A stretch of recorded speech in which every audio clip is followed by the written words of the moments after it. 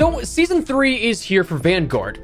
Kind of. Today we ended up getting our Season 3 update for Vanguard ahead of the actual launch of Season 3 tomorrow at 9 a.m. Pacific Time, noon Eastern, and 5 p.m. in the UK. At that point tomorrow, you'll be able to jump in, download the Warzone update, and access all the content that's new across both games, Vanguard and Warzone. However, today's update for Vanguard, a sort of preload if you will, changed a lot of things already in addition to prepping for tomorrow's game content arrivals. From changes fundamentally to things already accessible ahead of schedule, we're breaking it all down here for you in this video. As we go along, drop your thoughts down below. Of Season 3, what are you looking forward to the most? The weaponry, the Vanguard maps and changes, Warzone adjustments, and the new Operation Monarch on the horizon? Whatever the case, let me know down below. But if you enjoyed the video, do me a favor and drop a like on it. And if you're new to the channel, make sure you hit the subscribe button to stay updated with all things Season 3, whether that be Vanguard, Warzone, the Warzone event on the horizon, and anything COD related after this first launch week of Season 3. I mean, Modern Warfare 2 teasers have already started, with more on the horizon and likely reveal coming at some point as well. So everything COD related, we've got you covered. And finally, with Season 3 launching tomorrow, a little reminder if you guys want to support the channel a little further with the upcoming battle pass or any of the items in game, you can use creator code espresso in the support a creator function.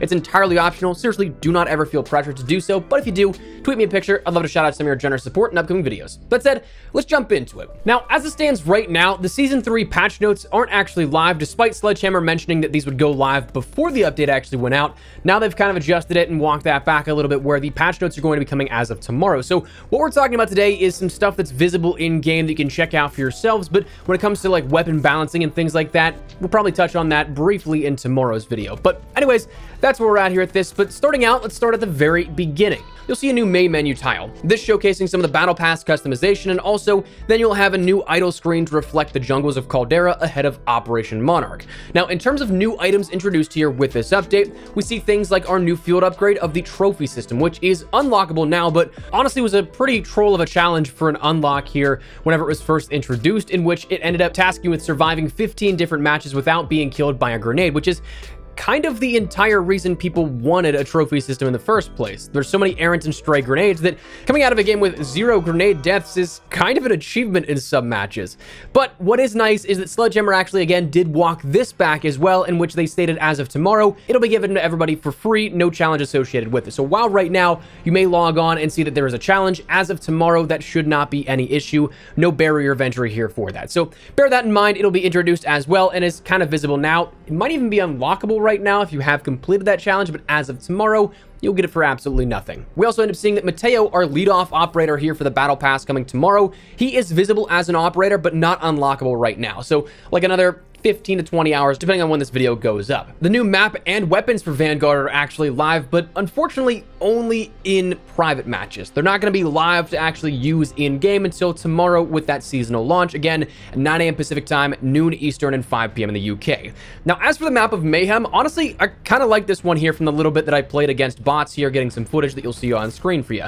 This is one of those ones that I think is going to be a lot of fun if you're somebody that likes to grind out weapons or that fast-paced, high-action stuff, because it's a very small map. It seems bigger than Shipment, but smaller than DOS House, is kind of the way that I can put it. Traditional 3-lane here with this cool aesthetic, with some good angles and some flow here with it, but all pretty close quarters. I think the Golden Gate Bridge side of the map is what will really set this up as your only sort of long-range play. I don't think snipers will be too viable here on this unless you're playing very stationary, but again, with so much of rotations and the flow of that map, you might not be able to be stationary for too long, even if you end up setting up shop there. SMGs, shotguns, rifles, I think those will all dominate here on this map. Pistols too if you're playing hardcore, maybe to an extent in core as well, but I think that's where you're going to see the most thriving here on this map. Overall, I'm actually pretty excited to see how this will play in a live environment. Playing against bots, you can only do so much. It's not really much of a fight, but again, this is live in private matches if you guys want to check it out for yourselves. Now, for the weaponry, again, available in private matches, you can end up putting on whatever attachments you want here on this, entirely playable with it. This is something that both of these thoroughly surprised me, to be honest with you. The M1916, I still don't know if this will have a place in the Warzone meta whenever it comes over as of tomorrow, but for Vanguard, I absolutely think this could be a viable option preliminarily here. It's a 2-shot most of the time with the right attachments here, with a relatively fast rate of fire. It's not too fast, it's not the G43, and it's not also as slow as the Garand. So pop on Vital here with this, and then you'll end up being able to go to town and take out a ton of enemies. Though if you do want to make it more so like the G43, there is an automatic barrel that will sacrifice a little bit of damage, but it's full auto at that point. Plus with 20 rounds default, again, most of the time being 2 shots here to kill, well, you can do some damage each life.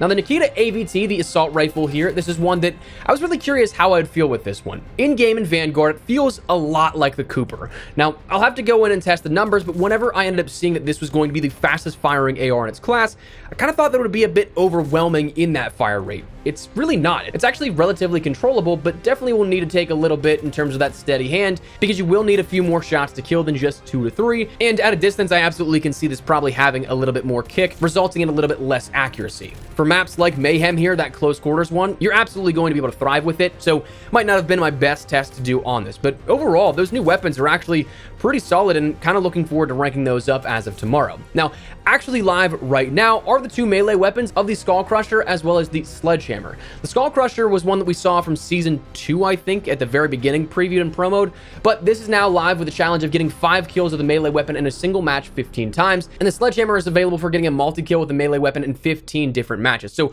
really only a double kill with that. That counts as a multi-kill, so your DOS house, your shipment, maybe even your dome, probably some good maps to play around with that. Both, again, are unlockable now, I believe.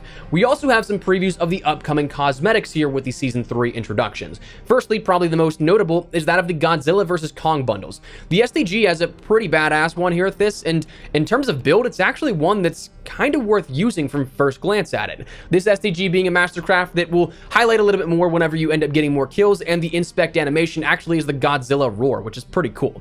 The Mecha Godzilla bundle, though, is the only other one I've ended up checking out at first glance. Probably the Kong one is there, but just didn't see it scrolling through my armory. For what I believe is going to be the Mecha Godzilla bundle, though, it's an Itra burst build, which, as cool as it looks, I don't know about the Itra, man. Like, I love the design, but probably won't be using it much because it's the Itra. It's kind of a subpar weapon. Other cosmetics that are seen here, though, are the Norseman STG blueprint from that Major 2 viewership reward. That's live now. Pretty sure you can equip it and add it to your playable rotation if you're an STG player. Some Battle Pass blueprints are visible in the armory as well. Not equipable just yet, though. And then we also have some new ranked play ladder rewards. We end up having a couple of blueprints here for the Automaton and the MP40, which is something that these actually look to be reflective of the competitive builds, if I'm not mistaken. It's been a little bit since I've checked the actual builds and class setups the pros actually use, but they look to be on par with this, and certainly are way more close to the competitive builds than, say, when we got the HDR blueprint for COD Champs for Modern Warfare. So that's definitely nice to see. And then we also have 2 new Season 3 ladder rewards in terms of overall universal camos for those that grind out ranked play. This being your ladder champion and veteran camos. This one's reflective of an orange design, but don't get too excited here. It's the same exact patterns as Season 2's camos, just different colors interjected into them. But overall, if you're looking for what changed out of the update you had to download for Vanguard today, this is about it. Again, everything else will be coming as of tomorrow. A rank refresh, new battle pass items, new operators, new weapons in a live and public environment, something you can actually use in your matches outside of just private matches, new shop bundles, and what I'm most anticipating is some weapon tuning as well, along with some other bug fixes. So while a lot of this is sort of predictable in a sense, this update actually did bring forth some things that you may not have expected to see, which I'm definitely cool with. Now, overall, we'll see how everything goes down as of tomorrow. For an overall launch of a seasonal update, I still think this is kind of lackluster. Only 1 MP map. Makes me a little sad to see, but that's where we're at here at this. Wanted to fill you guys in if you guys were wondering what changed as of today, but again,